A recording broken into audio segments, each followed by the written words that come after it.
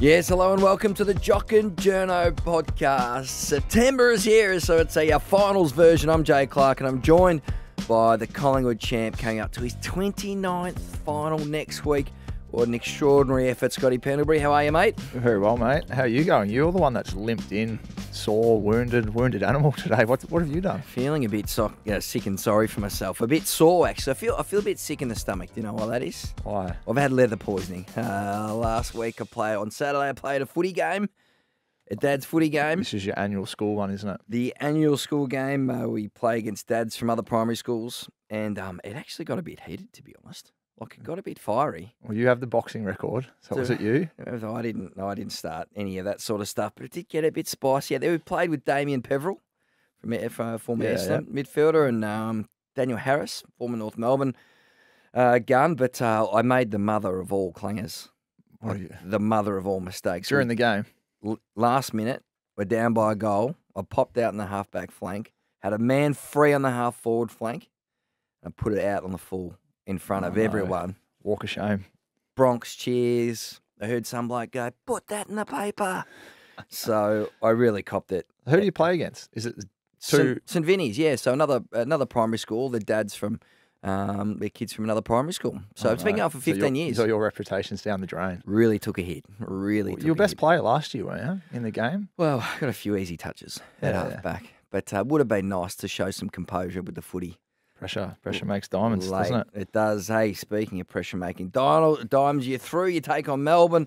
Of course, the Magpies Thursday night in the qualifying final. Brodie Grundy looks like he might be watching that from the sidelines, which would be incredibly tough. But you'd be happy, mate, that after a wobbly month, the Pies look like they got back on track against the Bombers. Yeah, I always laugh. I think Craig McRae's new one's like form. What is form? People are, you out of form or you in form? He's like, what is form? Doesn't believe in it. Doesn't believe in it. I found it. Yeah, no, it was good. It was good to get back on track.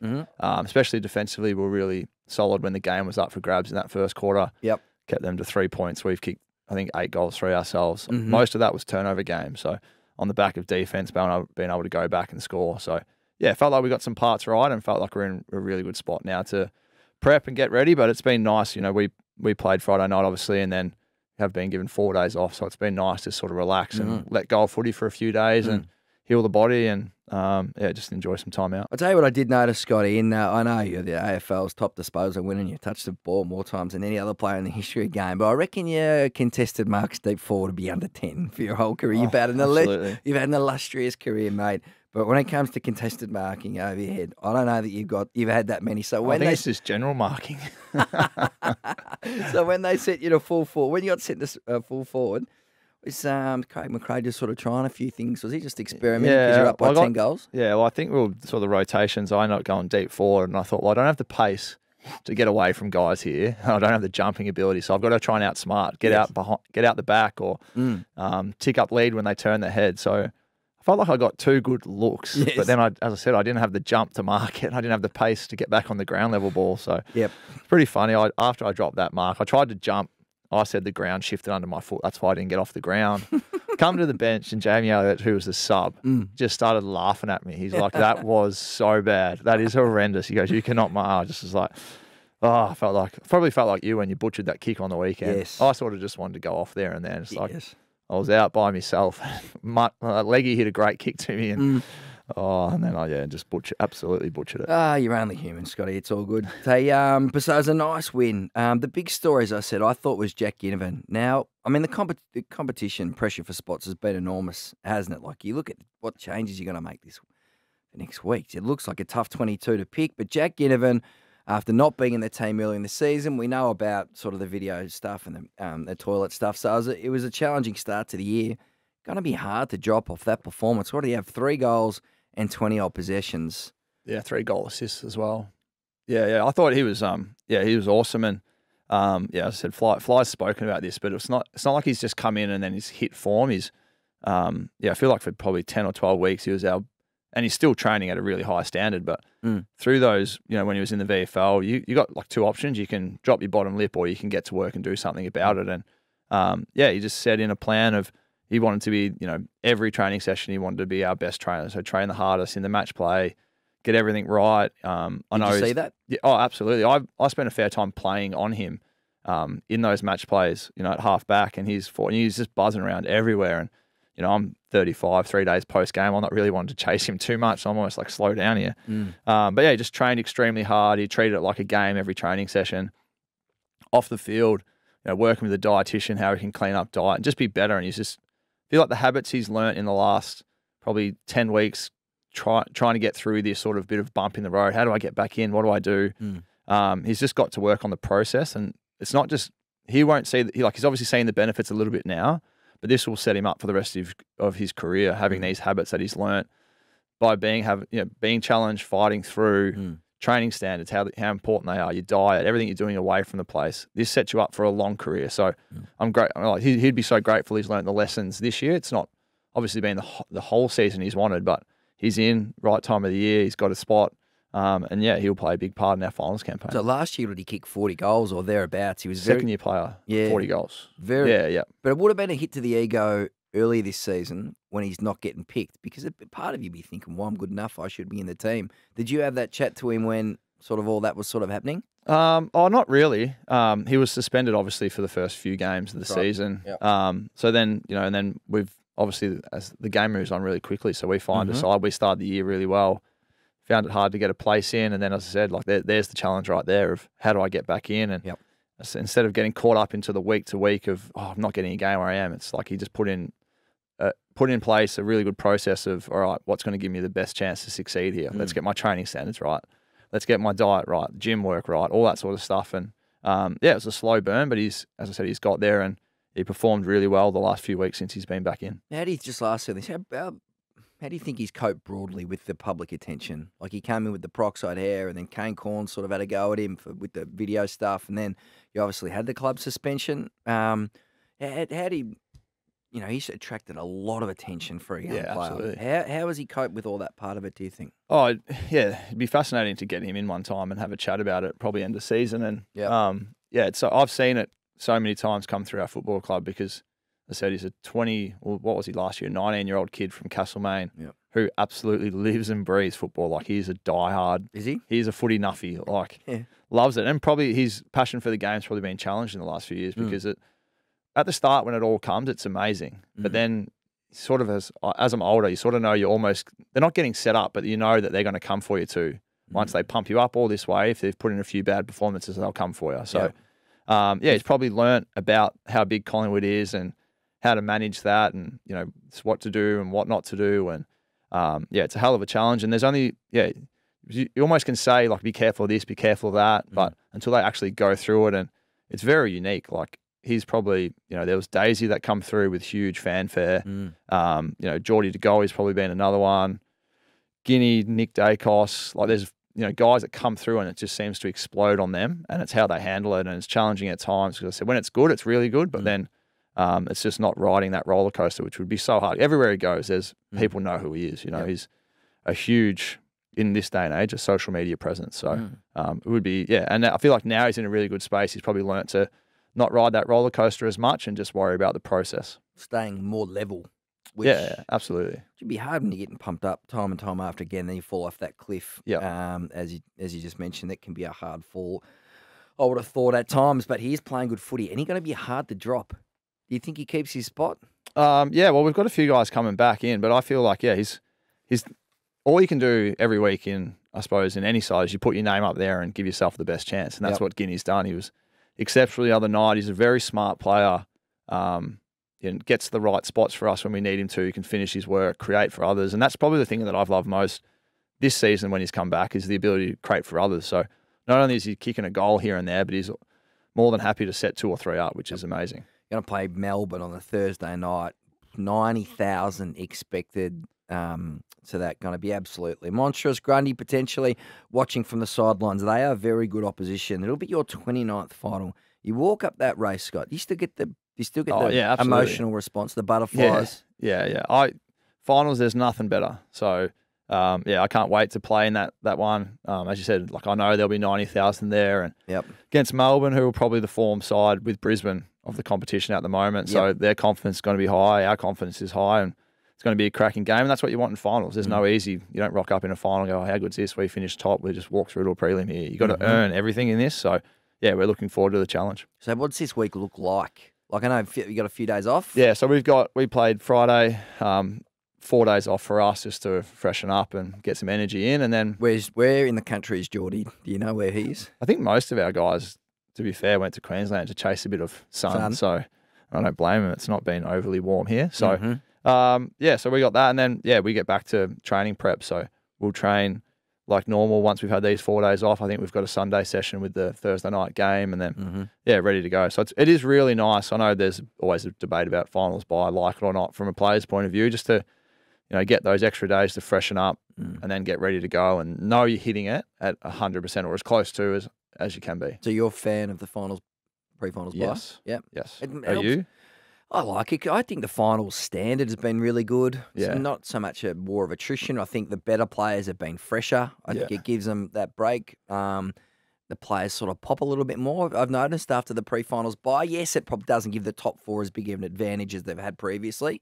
But then, Has anyone won it outside since the buys come in? The top four? I think maybe the Bulldogs. That's 16. it. So like what? The 16 in, say it's been here for 10 years, like 1 out of 10 years. It's 10% chance to win out of top four. So yeah, I still think like the top four, you want to finish as high as you can. And I like the pre-finals bye. The interesting one's always going to be if someone does get a concussion in the prelim.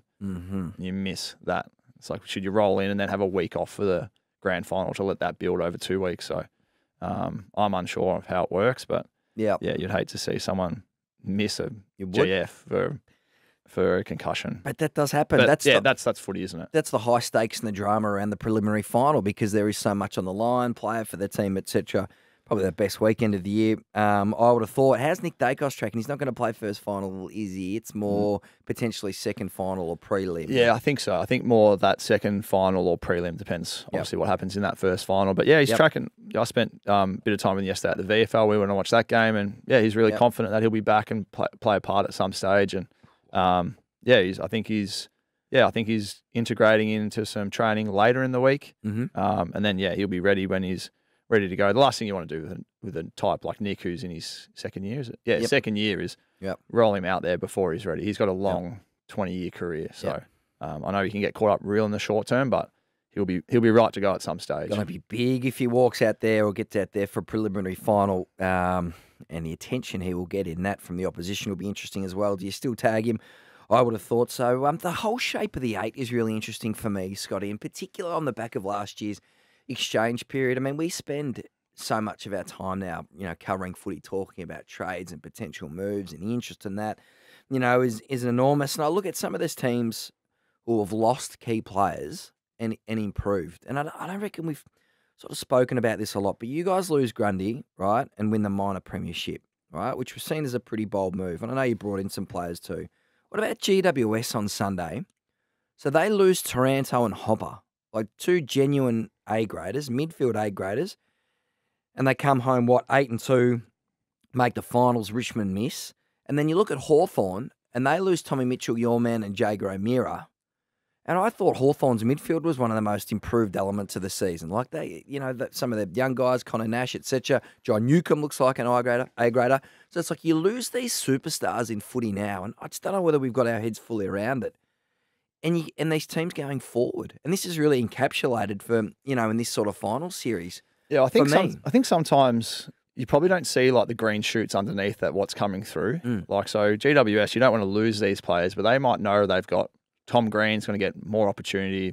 Cognilio's going to get back. His body's good. He'll be sweet in there. Josh Kelly now goes from a wing back inside. Things like that. So there's a lot of midfield depth at clubs that you don't know about. Even for us at Collingwood, like Finn McRae's been sitting there dominating the VFL, waiting, and it's he's just waiting for that opportunity. And there's probably guys at all these clubs that have just waited. With O'Meara and Mitchell moving out, that lets Day, Connor Nash, John Newcombe all get more exposed time in there. So, so the midfield's the hardest position to break into in the AFL, but there's a lot of guys sitting there waiting in the wings. It was like, I think when did Ablett leave? Was it 2011 to go Gold Coast? Yes. And then they go on and win the flag, and he's arguably Buddy Franklin left Hawthorn and they beat Sydney in the grand final. They're probably the two best players of the last 25 years. They leave their clubs and their clubs go and win. So, I feel like at the time when trades happen, it feels like they need to be analysed who won or lost the next day. Yeah. It needs to play out over a long period of time of what you see because, Chris Judd left West Coast for Carlton and Carlton never played in a final series and West Coast then lose arguably their best player of the last 20 years. Won a flag And go play in the 2010 final series, 2011, 2012 final series without him. So, I think it's a build over time and you need to see what's underneath and the clubs aren't dumb. Like you never want to lose players, but you got a list of 45. There's guys coming through. So they just need, a lot of it's timing, opportunity and how you get it. I check myself now and I'm thinking, do I overestimate the impact of one player, one star player can have? When you're not considering the salary cap room you can make to bring in other players or, better value, better depth. Look at the Western Bulldogs, right? So they played the 2021 grand final. Treloar's there at one point. Since then, snuck in last year, didn't win a final. This year didn't make the finals, and they brought in Rory Lobb, brought in Adam Treloar. You guys lost Treloar, lost Stevenson, and have surged up since. So I just think that's a really fascinating time for this sort of, player exchange period. Like I know we've touched on this already, but what must Brodie Grundy be thinking if he is on the sidelines next week watching both of those teams go at it? He's essentially been kicked out by two teams in a sense. Like that would be hard. No doubt it'd be hard sitting there watching. But it's like it's the debate about like the number one pick as well. Like every year the number one pick, it's like extraordinary. It's like there's only him in the draft and he puts on this pedestal, and then number two is almost like pick 70. Yes. Like he comes in, it's like you're splitting hairs between pick 1 and pick 2. Yeah. And then, so it's like, because I heard the debate about, did North, they won, but they lost. Should they have tanked? It's like, why? Like, you just won a game of football. Like, and that club struggled to win a game of football for 20 weeks. That means more to the culture, the fabric of what you're trying to do. And people say, but who cares? It means nothing. You only won 3 games for the year. Well, you're in it to win it. Like you got to learn how to win first. And pick 1 is not going to come in and just change your fortune. And that's, unfortunately, pick 1s get lumped with that. You're a pick 1. You need to come in and you need to change the whole football club as an 18-year-old. I'd rather go pick 2. If you see it as a burden. It's a massive burden. They come in, they're supposed to, he's going to fix the midfield. He's going to be the star player. He's got the keys to the bus, all this sort of stuff. Yep. Pick 2 comes in. It's like you just need to do your role, build. We'll give you more time, and it's crazy. Like the pressure Horn Francis was under at North. So he's got to drive the standards. You hear all this talk. It's like he needs leadership around him to harness him, and in 4 or 5 years he could be the best player in the comp. But he can't come in and have the keys straight away. He's got to learn the right way. And he didn't look like he coped with it, to be honest. And you can understand why. Yeah. Well, you have a look at so like even for us, like Nick went pick 3, did he? 4, I think. He was, and I know he's got the famous surname and that with us, but he wasn't under as much pressure as Horn Francis, purely because he went 3. Yeah. If he had gone 1, I reckon the pressure's elevated. Like Jack Watts is probably the one for me that he was pick 1. I don't even know who pick 2 was in that draft. Yeah. Like Jamara Ulehagen was another. Yeah, like there's so much pressure on these guys at pick 1. I would rather have pick 2, pick 3, pick 4, pick 5 than pick 1. Yeah. Yeah, pick 5's turned out to be a pretty good pick over time too, hasn't it? Buddy Franklin went pick 5. Says the bloke taking a pick 5. So you get no doubt. So watching North Melbourne from afar, and we've been talking about because Harley Reid, obviously, we've been pumped. I've been writing stories about this bloke for nearly 12 months now. Yeah, wrote a story about Harley Reid going back to February. He trained with the Bombers for a week and played in one of their scratch matches. Right, and he turned on a blinder in this last quarter. He sat Zach Merritt on his backside. With the fend off. With the don't argue, right? And I thought, whoa, this kid's 17 and he looks like Dustin Martin out there, right? So he's been the number 1 pick the whole way and he's going to walk into that. But, and it seems like he's going to be an incredible player. But you watching from afar, you saw what played out between North Melbourne and Gold Coast and you think, right, that's going to mean more for their culture, almost more worried for what it says about Gold Coast potentially. Yeah, well, I just don't think pick 1 is all it's hyped up to be when you've got It's a different story. Say if North win that game, they get pick 20 versus they lose, they get pick 1.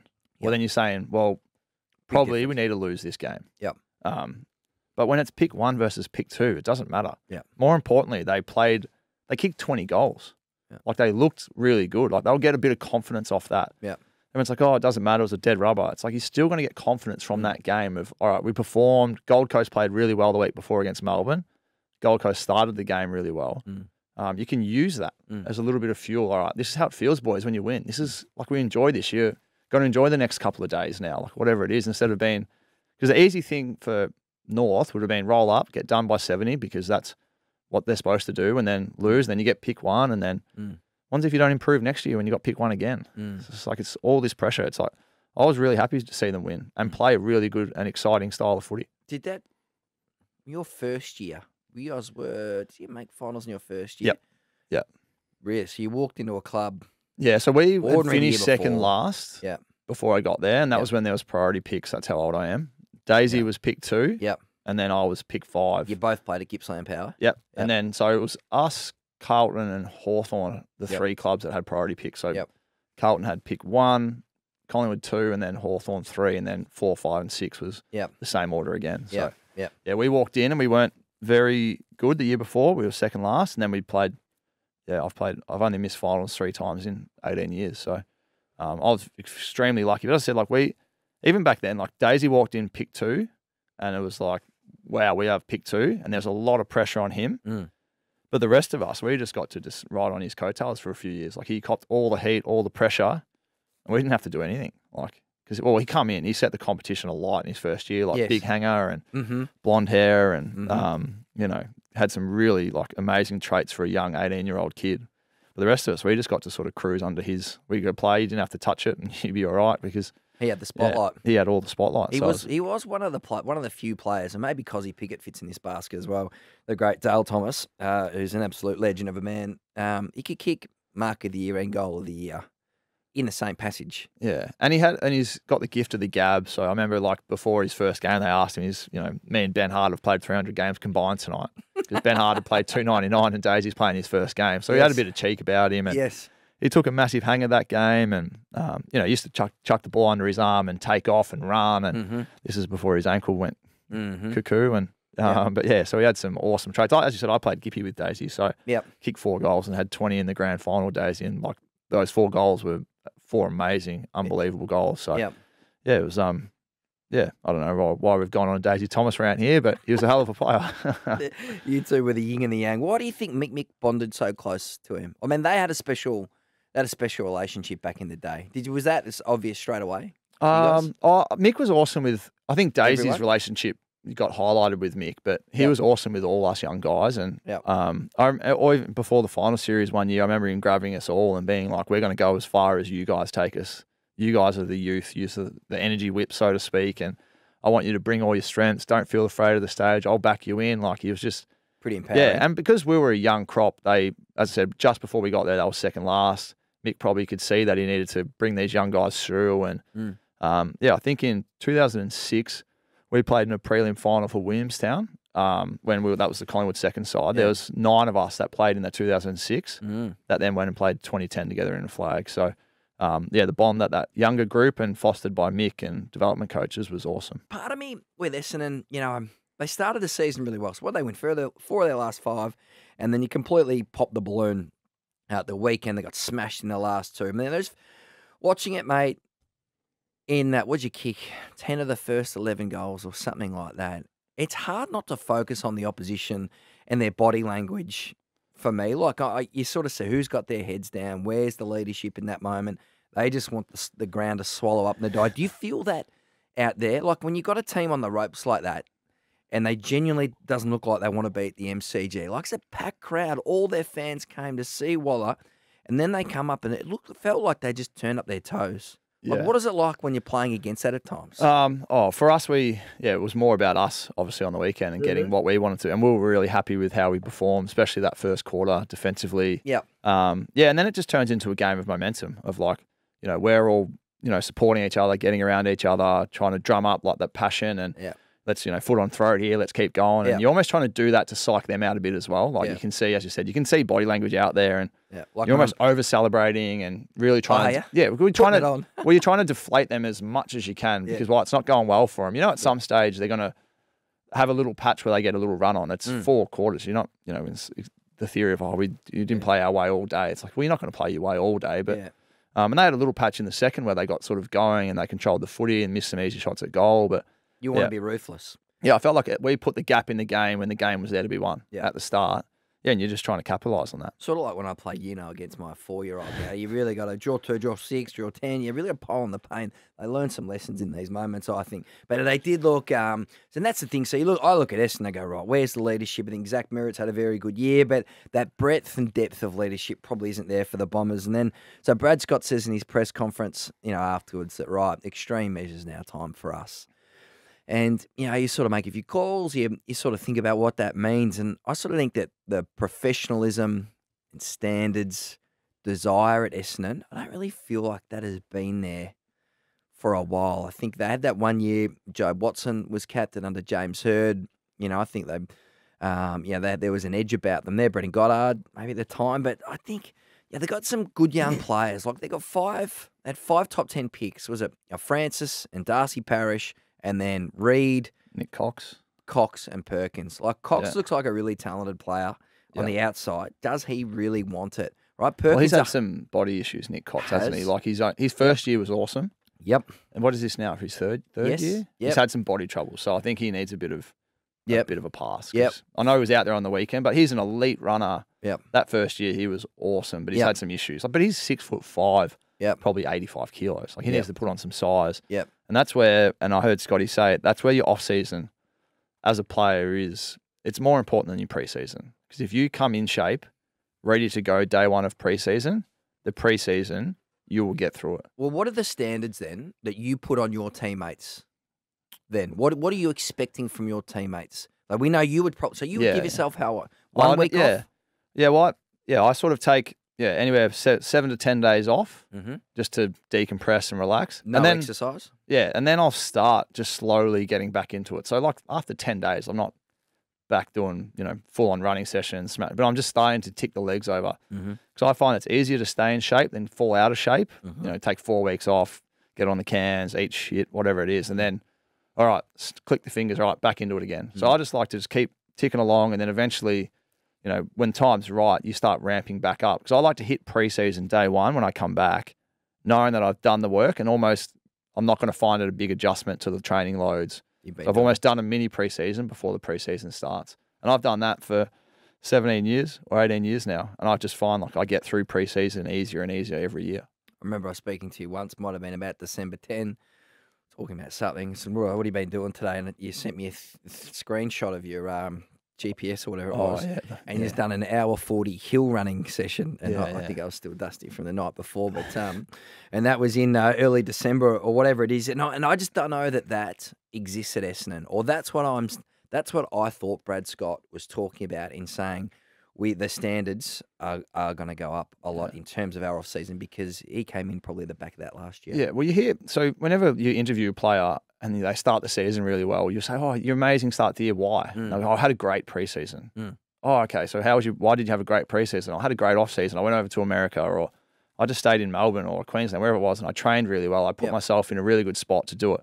The hardest thing is to do it year on year, because often players have one really good year and then they think, all right, this is like I've got the formula. Yep. I had a really good season. I'm going to just have a really good season next year. Yep. It's like, well, how do you get better? You got to go back off season. You got to do probably a little bit more than you just did the last off season. Yep. And that's where it's hard, because every off season you've got to do the work straight away again. It just starts and it gets so repetitive and it does get mundane and a bit boring at times. And early days for me, I could just do all that stuff by myself. It didn't bother me. I'd go back to Sale or wherever I was overseas. I'd loved it. But now, as I've got older, I more enjoy, Friday afternoon, the boys that live around me, hey, let's go have a run, a kick down in Hampton or Hyatt or whatever, and we'll go have that. Then we'll go have lunch afterwards, have a couple of beers or whatever it is. So make it a bit more social, but you're still doing all the work, and then you're dragging others with you as well. So you know that everyone's doing the work. And then the other good thing with that is if you start doing the work with guys, 6 weeks out, and you're all running and you feel that you're behind or they're behind, you're like, hey, you jump. That's when you'd be like, hey, make sure you come next week when we do all these. You got a little bit of work to do to catch up here. And that's how you keep people accountable. So, I've got no doubt Scotty will drive that at Essendon. And, I feel like players, it's your responsibility. You're a full-time player and athlete. You're not a 9 months of the year person. And then when the season ends, it's who can put up the best social media pictures from around the world. It's let's get into it, do the work, have fun. But you're talking like an hour or two a day max. Like, even if I don't know what else you're doing. Like, just get it done. Yep. And then, like, you're setting yourself up to succeed. By not doing it, you're setting yourself up to be sitting in the stands. No one wants to be sitting in the stands watching footy. So do you get frustrated, though, when you get a young, talented player who comes in and then isn't self-motivated or isn't self-driven? It doesn't, like, needs to be, you know. No, I never get annoyed with young guys because they're like, they've got to learn how to do it. It's more, if we had a young player come through and they didn't get it, I would put that more on our senior group, that we didn't educate, help him, get around him enough. And then you can educate them and they'll get better. Where it's, if they keep doing it consistently, then it's probably on the individual. But like, a young guy's always going to ebb and flow. The really special ones don't. Like, they just get it. They know what they want to do because they love it and they're so hungry to succeed. But there's a lot of guys that they come in and they're footballers. They're not, you know, they don't know how to program themselves. They don't know exactly how much running to do and all this sort of stuff. So that's where I reckon it's so important. You get in groups, you do your work. As I said, it's 1 or 2 hours a day. And then you can help these guys through. But yeah, I feel like that's why senior leadership at your footy club and players is just so important. You need leaders to lead these people. Well, I felt like that Jaden Stevenson fit into that category. Like, watching training, we know how to. He kicked 40 goals in probably his first year as well. Yeah, did he his first year, 18? I think so. Yeah, he won the Rising Star. He won the Rising Star. Yeah. And then he obviously moves on in North Melbourne. And I thought he had some okay, patches throughout this year, but he's probably one who jumped off the page at me, who probably wasn't completely driven and dedicated. I did not see him work like I've seen probably a lot of. Yeah, well, he was probably, we're talking about Collingwood, people that come in and made like huge impact. Like, his first year was nuts. Like, what he did that year was crazy. And then along comes the fanfare, the attention. And then, and then the lesson for Jaden would have been the same thing. Off season, I played all games. I'll just roll out and do the same thing next year. I said, that's not on him. It's on us to educate him better. And I've heard him speak since. Like, his weight training's better at North Melbourne. His training standards have improved, and he's realising all these things need to go up. But it's very hard when you come in as an 18-year-old and you dominate AFL. It's like, you're not going to put a premium on all these little things until you start getting challenged. Then you realise how important they are. And it takes. Everyone's different. It takes people time to figure this stuff out. Has the penny dropped? Possibly it has. It's Mad Monday or Wacky Wednesday coming up this week. Wacky Wednesday. Mad Monday's dead. I don't feel like you would have been great at Wacky Wednesday, to be honest. Been good at a lot of things. I reckon overhead marking and Wacky Wednesday probably not two of your biggest strengths. This not is my strengths. I probably come in more into the zone. My first ever Wacky Wednesday, I was petrified. I was like 18, rolling in. It's like, no idea what to expect. And everyone's like, just do not be late. So, like, all us young guys are there. We went to a pub in Carlton, and I was like, oh, this looks like a nice pub. And we walk in, and like, oh, you're in the back room. And I was like, oh, cool, they've got a private room for us. This is awesome. And we got locked into essentially like a concrete room. And they didn't let us out until like the time was up. So there was like beers and stuff in this concrete room. And it's like the whole group, or just the young blokes? No, the whole group. It was a concrete room. Like, there was a few like park benches put in there. It's like what do you do? Cell. And if you wanted to go to the toilet, like, you had to take, like, the senior guy had to let you out, and then you had to be back. And it was like, I was in a concrete room for like 6 hours. I was like, I thought I was going to watch someone get murdered or something. Like, and then that's why I've probably got bloody anxiety about it. It's like, seen some stuff that. It's just, I was like, what is going on? I was fearing for my safety as an 18-year-old. Oh, Heath Shaw, Ben Johnson, Dane Swan, Dale Thomas kicking around. It's always it's not those guys you're worried about. Oh, who it's are you the worried quiet about? Guys that you're worried about. On just some of the guys who don't let their hair down often, that can have a few beers and then all of a sudden they're 6'8" and they're Tyson Fury of the boxing world. So you worry about those guys. But you just didn't want to get on the wrong side of anyone. You just, it's like House of Cards. You're almost just playing everyone off until that door got unlocked and then you're out. Safety.